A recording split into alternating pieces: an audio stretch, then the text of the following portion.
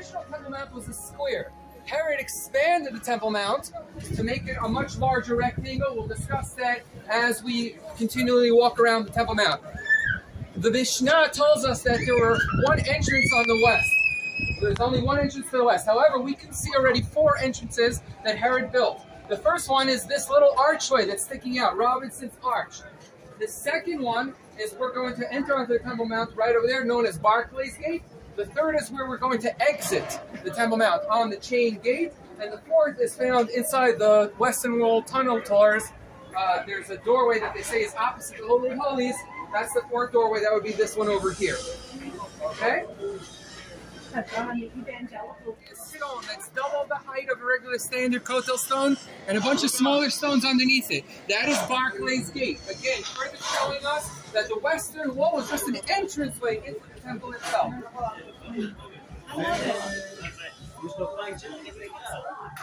Over here, we see an entire sort of like pillar park of a bunch of bases of pillars and the tops of the pillars itself. All that we're missing is the actual pillars themselves. Now, if you come up close to them, which we don't have time to do right now, you'll see there are red streaks. If you go up close, you'll see that there's still gold that once covered those pillars, still covering the pillars itself. There are like a few little pieces there. Out to he expanded the roughly from right around here all the way to the south. All the rest of this area was Herodian expansion. On its place, he built a building known in English as the portico, in Latin as the basilica, and in Hebrew as the itztaba. And that area was basically used for was used for mostly of the temple functions. So remember, we're always looking upwards towards the Dome of the Rock. And over here we see staircases going down. Okay, we see stairs going underneath the Al-Aqsa Mosque. There's another staircase over there that we're going to see as well. Why is that significant? Well, as we mentioned, one of the longest standing traditions is that the Dome of the Rock is location of the Holy of Holies. But what else do we know about the Holy of Holies? We know that it was built on the peak of the mountain. So here I have my mountain. We'll use my kippah for the analogy. And at the peak, I need to build the Kodesh HaKodashim, right? I have a problem. I have a slope. How am I going to build a building? It's a very large building I need to build. So what do? I can either smash the mountain down and now have what's known as the Plains of Moriah. Sort of defeats the whole purpose. So instead, what I'm going to do is I'm going to build retaining walls around the mountain and have a flat platform, which is why when you're standing here, all you're seeing is a platform. You don't see the Mount of Moriah, even though we're standing on Har Moriah today. Now, if you look right over there and follow this walkway up to the stairs there, right to the right of the stairs is a little bit of a rock outcropping that's sticking out of the platform. That is in fact bedrock of Mount Moriah. When we have a platform, there are certain parts of the platform that will be just a few inches above the bedrock, and there are certain parts that could be a few hundred feet between the bedrock and the mountain. So, staircase leading down into the entrance of the Al-Alawiyah Mosque. This area, it was actually illegally excavated in 1996, where they dug out, they brought in heavy machinery and dug out this whole area and made and cleared out this area for this mosque.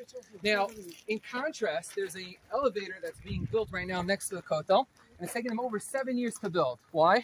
Because by law, if you want to dig or build anything in a protected area, historical area, you first need to do an archaeological dig. However, the people here don't really care, and they just dug it all up and they dumped everything. This is all the dirt that they brought. Exactly. In the Emet the national park in the Kidron Valley. There's a bunch of it right in front of you. Yes, well, the rest of the piles that they didn't manage to get off is right over there, as she wonderfully said. Thank you. Now, what that further demonstrates to us is that they didn't have to dig into any bedrock to go underneath here. They just dug through what once was just areas of storage rooms. Again, further showcasing that the bedrock of the mountain, the height, the peak of the mountain is over there and not over here.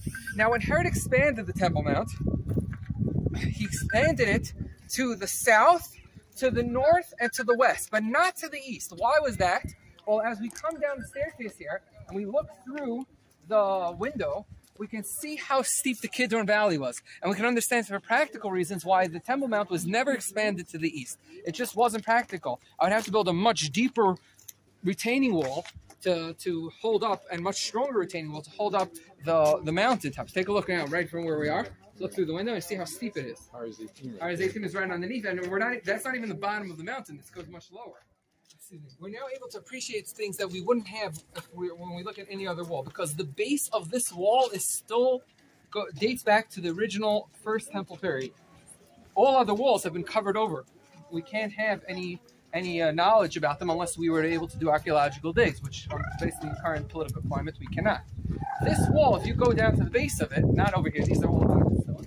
If you go to the base of it, you'll actually see some stones that date back to the times of Solomon, which is an actual very big deal for us. Over here, as we walk alongside the east, we're able to further appreciate how much higher the Dome of the Rock is above us. We're always looking upwards to the Dome of the Rock. Again, further cementing this idea. And over here, these big mounds of dirt or rubble were all the rubble that was not actually dumped in the Kidron Valley before the national outcry grew such that they had to leave it here. But again, you see how dirty and full of the rubble this area is. Much farther to go in terms of truly having this place as a place of prayer for all, as Yeshayahu, as Isaiah says, Ki beiti beit tefillah, yikareh l'chol hamim. My house should be a house of prayer for all nations, for all people. And we hope to continually work towards till we get that here. We're about to daven mincha. Two very important things. On one daven's mincha on Har Habayit, they add an additional pasuk. Baruch Hashem Elokai Yisrael min olam v'ad olam. If anybody wants a direct Siddur, you can go to open up your browsers to har-habait.me, and you can have the exact lashon there. Also, when we answer, instead of answering Amen to Chazarat Hashatz, we say Baruch Shem Kivod Nachutol Le'olam. Okay? In Arabic, it says in Arabic, Beit al-Maqdis, Alms and Zakal Committee. You can read the English. Also, I'll explain as we walk what that means. Also, take a look over here. You see some carpets and tarps. Underneath those tarps are cedar woods that have been carbon dated to the 9th century BCE, which places it at the beginning of the First Temple period. Those are the famed Arzei Lebanon, the cedars of Lebanon that were brought by King Hiram. Under the tarps over there, there are cedars of Lebanon that have been carbon dated to the 9th century BCE, which places them as the famed cedars of Lebanon sent by King Hiram to Shlomo HaMelech, to King Solomon, to build the first Beit HaMikdash. They were found after an earthquake in 1921 in the Al-Aqsa, in the basement of Al-Aqsa. They were brought outside. They were just sitting here under the elements. Israeli scientists and archaeologists in 1967 took a piece off it, carbon dated with carbon-14, and places it around that site. Now, back to the sign of Beit al-Maqdis. What does Beit al-Maqdis mean? In Arabic, the prefix al is the same as the prefix ha in Hebrew, or the English the. Maqdis is mikdash, Beit is house. So, if you're asking Arab to translate Beit al-Maqdis into Hebrew, it would be into Beit HaMikdash. Now, this is very significant. The people have this idea that the Dome of the Rock is sort of like a superstition of Islam over Judaism. That is not, in fact, correct. For most of our history, the view of the Dome of the Rock was actually put there as a placeholder over the Holy of Holies. It was. If you look through, Rav Ariel of the Machon HaMikdash has an entire book dedicated showing how the Dome of the Rock was in fact looked at as a way of the building of the Beit HaMikdash, the building of the Heichal. And it's an important site because it holds over the site of where the third temple will Be'ezrat Hashem be built. Also, when Radvaz, Rabbi David ibn Zimra, the rabbi of Cairo, chief rabbi of Cairo, also the rabbi of the Arizal, and Rabbi Yosef Cairo, when he came in 1516, he wrote a tshuva, he wrote a responsa where one is allowed to enter into the Temple Mount. And what is the question? Those that want to enter into the Beit HaMikdash, where can they go?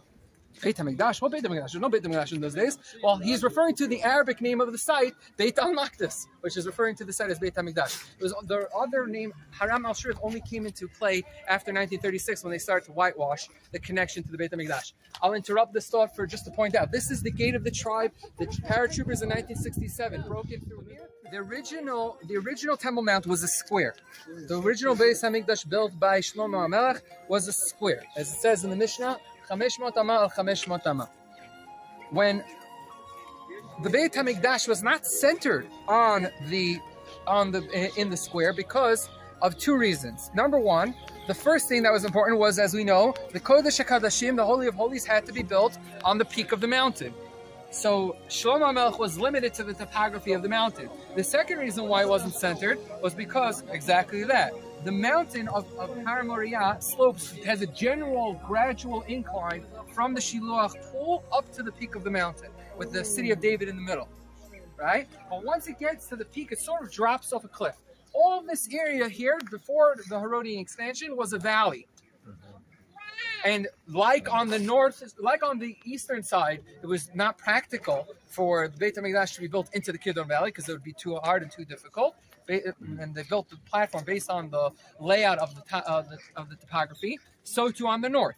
Now the Beit HaMikdash was not centered even east to west, because the Beit HaMikdash had to face cardinal east, whereas the Temple Mount was sort of limited to the topography of the layout of the mountain. So that's why you have the reality of the original Beit HaMikdash not being centered. But Herod, who expanded the Temple Mount over 750 years after the building of Solomon, and also with a lot more slave labor at his exposure, decided that the Beit HaMikdash being in the center was the most important thing. And therefore expanded the Temple Mount much more to the north, so that the Beit HaMikdash would now be centered the original walls of the Temple Mount. He just did an additional retaining wall and filled it up to the original retaining wall. That means, in theory, we should be able to see certain parts of the wall sticking up through the ground, or at least as part of the pavement. Do we have any such places on the Temple Mount? In fact, we actually do. That staircase where that young man is walking up, at the bottom of that stairs, we can't really see from where we are now, but as soon as we pass this little elevated thing, we'll be able to see it, was the top of the original western wall. So as soon as we pass this area right here, right now we can see. Take a look at the bottom, the base stair of this staircase. See how it's different? That's actually the top of the original Solomon wall of the first Beit HaMikdash, and again the second Beit HaMikdash. So until Herod expanded it, you can see the bottom step of that staircase. That is the original western wall. Quick, say a pasuk of Tehillim, and then you can say you daven at the original western wall. Yeah. Now, does anybody have by any chance a 1 shekel coin on them? I know my Torah is very expensive. While we won't care. You gotta stay with the group. You have a 1 shekel. I need specifically a 1 shekel. Perfect. We have a 1 shekel coin. Take a look at the flower at the back of this 1 shekel coin. This is known as the fleur de lis. Yes. Okay. Also, the wording over here is words in the Hebrew script. Yahud. Yud Hey Dalet. Okay. The original, when the Jews returned to the Second Temple period, they were not autonomous. They were actually a province or a state under the Persian government. And their symbol was this flower.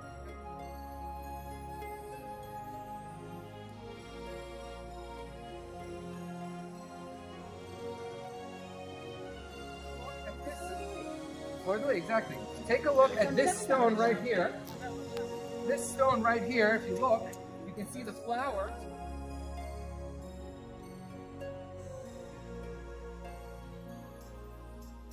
And it's the fleur de lis. It's on all sides. This was a pillar head from the original Second Temple period. Now, it was moved because imagine the original Second Temple ended over there. It was later moved, and now it's just sitting there as a step onto that platform. But that's what it signifies. That's like finding Bezrat Hashem an Israeli flag 4,000 years from now. Over here, we have the graves of Abdullah, king of Jordan, and another crypt which has six graves of some of our worst enemies, including Abdul Qadir al-Husseini, who led the insurrection against the Jews in 1947, before he was killed at Castel. He's buried here in the very Western wall, the very Kotel HaMaravi, that all the Jews pray at, further showcasing that if we don't take care of our holy sites, we can't expect our enemies to do so. Right? That's why Rambam writes, Le'yakel Rosho Keneged Shar HaMizrach, because that was the area where people treated with the most respect. Today, where do most Jews pray at? The Western Wall. They face in the back. When the Beit HaMikdash stood, there was no doorway here. Ironically, God placed the door in the Dome of the Rock here. Maybe to signify something like that. Sometimes you got to use the back door to get close. Interesting. If you look over here, there are two different types of stone. I'm going to do this, don't do this now, we'll make the police angry. Over here, you have limestone. And if you can bend down where you are, you can feel the limestone. This is marble. It feels very different. Now, today, it feels the same in terms of temperature, but in the summer, the limestone is boiling hot, and the marble is cool to the touch. Why is that significant? In the temple itself, in the Azara itself, one had to be barefoot. Now, the floor of the Azara was covered in marble. It wasn't just for beautiful purposes. In the summer, you burn your feet if you had to walk on marble, on a limestone. The marble, for some reason, does not retain heat. It stays cool to the touch. I invite you guys all back in August or you can experience that yourself. Right? Because your prayers were answered over here, and therefore you received help from heaven. That's what it's called as Azara. This area is known as Azara. The first gate of Robinson's Arch, we saw Barclays Gate. We're about to exit the Chain Gate, which was the main thoroughfare for the aristocracy and those who lived in the upper western city of Jerusalem. Most Jews that lived in Jerusalem in the times of the Beit HaMikdash lived in the south, by the city of David. But there were the aristocracy, the Kohanim, the Tzedukim, but I repeat myself, all lived in the west. And instead of them having to walk all the way down the Tyropoeon Valley and then back up to the Beit HaMikdash, Herod built a beautiful bridge. The bridge exits out through this gateway, and this is was one of the main